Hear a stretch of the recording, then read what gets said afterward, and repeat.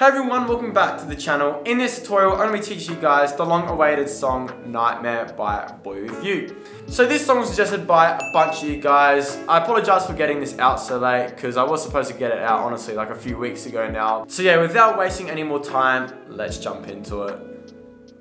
So first of all, I'm going to be jumping into the chords. So our first chord is going to be our G major 7. And also a heads up, for all our chords, we're not using the top string at all, so that G string, we're basically ignoring it. So we're only playing these bottom 3 strings. So this G7 is going to be barring the 7th fret, so again, ignoring that top string, so barring those bottom 3 strings. Then we're adding our ring finger to the 9th fret of the 4th string there. And altogether, that's our G major 7. Moving on to our next chord, we have our E minor 7, which is very similar to our G major 7, where we're just lifting off that ring finger, so we're just barring that 7th fret with our index finger. So that's our E minor 7. Moving on to our next chord, we have our G flat minor 7. So for this one, we'll be placing our index finger on the 5th fret of the 3rd string there. Next, our middle finger is going on the 6th fret of the 2nd string, just there. And lastly, our ring finger is going to be going on the 7th fret of the 4th string, there. And altogether, that's our G flat minor 7. And for our final chord, we have our B, where we're going to be barring the 6th fret now, like that. So the bottom 3 strings once again. And lastly, adding our middle finger onto the 7th fret of the 3rd string. And altogether, that's our B. And they're all the chords, so running through those one more time, we have our G major 7, to our E minor 7, to our G flat minor 7, and lastly, our B. And that's all you need for the chorus, so now let's jump into the more trickier part, the plucking. Okay, so now for the plucking, we're going to be implementing those chords and playing a plucking pattern. So this does get a little bit tricky, but you'll get used to it once you get familiar with the chords, switching between the chords. And there's just additional notes you have to add on top of those chords. So starting off, we're going to be using our G major 7. So this chord here. And for the first part, our plucking is going to be using our thumb, our index, and our middle finger.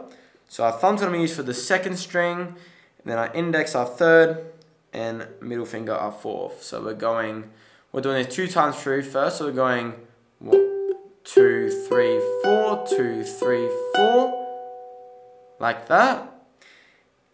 And then we're playing the 2, 3, and not the 4th, that 3rd time. So we're going like that. So all together we have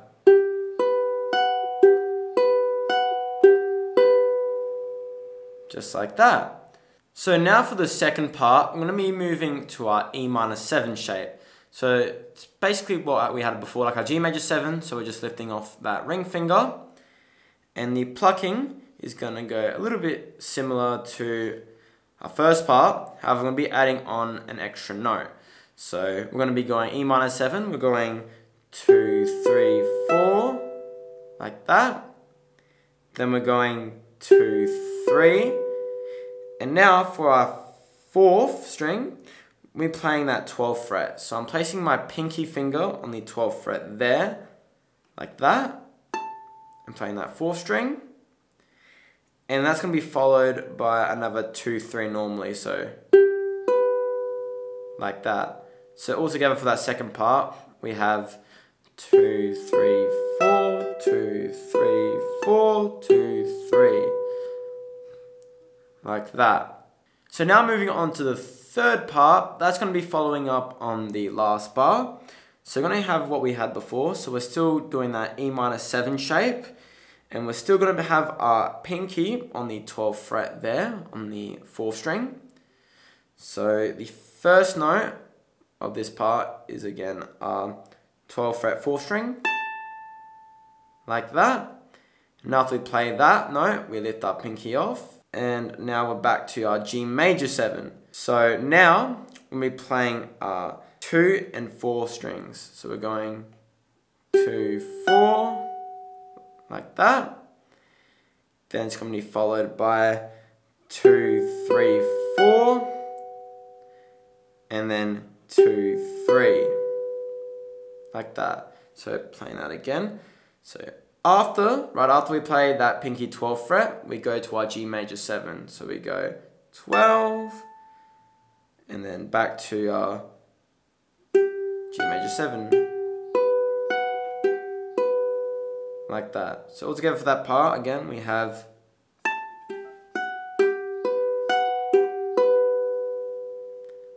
like that. Okay, so now moving on to the 4th part, we're going to be playing our E minor 7 now. And the plucking is pretty much going to be similar to the last few parts. So we're going to be playing 2, 3, 4, like that. And we're doing that again, 2, 3, 4. And now, after we play that 2 times through, we're placing our index finger on the 5th fret of the 4th string there, like that. And then we're sliding it 1 fret down to our 4th string, our 4th fret, 4th string, like that. So altogether we have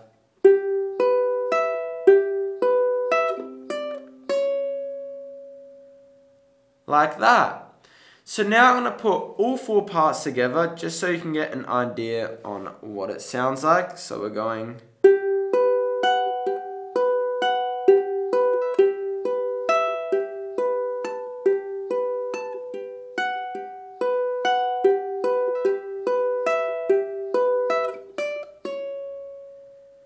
like that. Okay, so far we're halfway there, so we have another 4 parts to go. I know it does seem a little bit tricky, but with a bit of practice, you'll be good in no time. So now, we're going to be moving to our G flat minor 7 shape. So this is this shape here.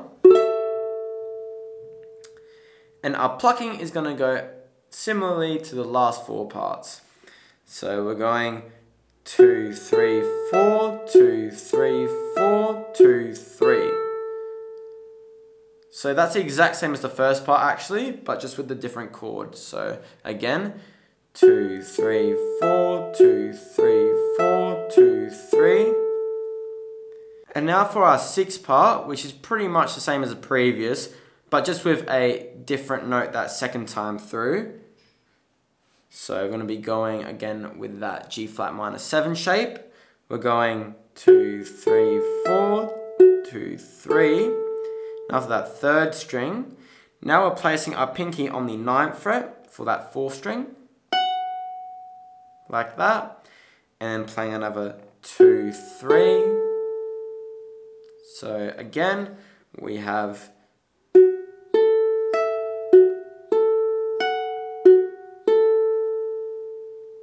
like that.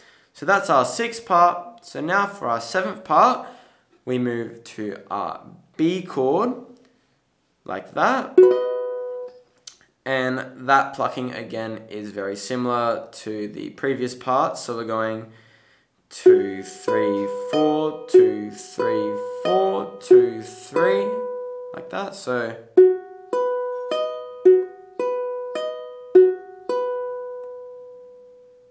like that. And our final part is really similar to what we just played, but instead we're just going to be adding our ring finger onto the 9th fret there. So we're going 2, 3, 4, 2, 3, 4, 2, 3. And that's our final part. So that's all we need to learn. So now I'm going to put that second entire part all together. So we're starting from that G flat minor 7.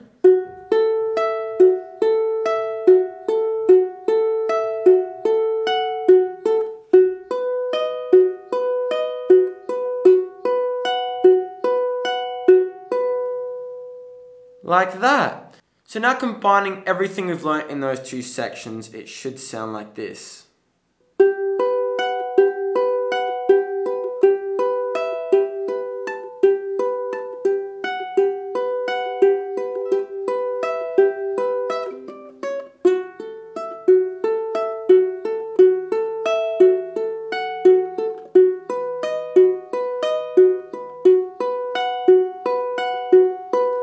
Like that, and that just repeats. So yeah, that's pretty much all there is for Nightmare. So once again, once you get used to those chords and the plucking, you can pick up the pace. Again, I'm still not pretty good with this song. It is a hard one, so do take your time with it. But yeah, so I'll try to go a bit quicker for you guys. So we're going.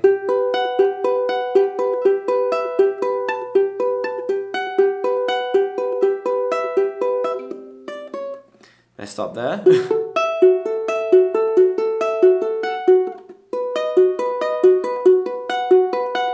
And repeats.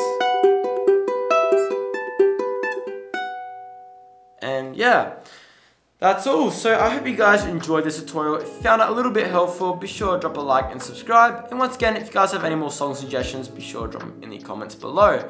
But yeah, I'll see you guys in the next one.